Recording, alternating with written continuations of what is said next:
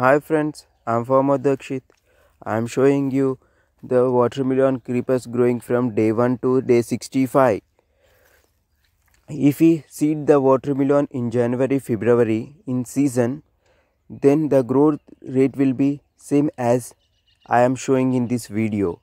If you cultivate in these unseasons, it may be changes. It may change.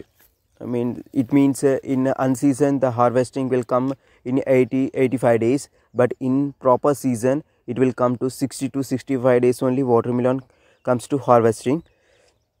And this is a basic knowledge for the watermelon cultivating farmers to know how these creepers are growing.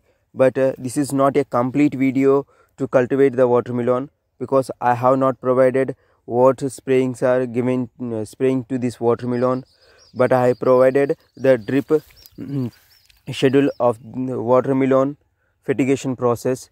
Every alternate days give 2 kgs of drip fertilizers, and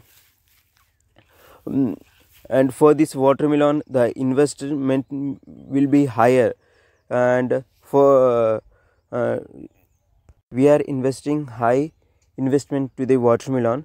From that we get huge tons, means 20 to 30 tons, then the returns will be okay.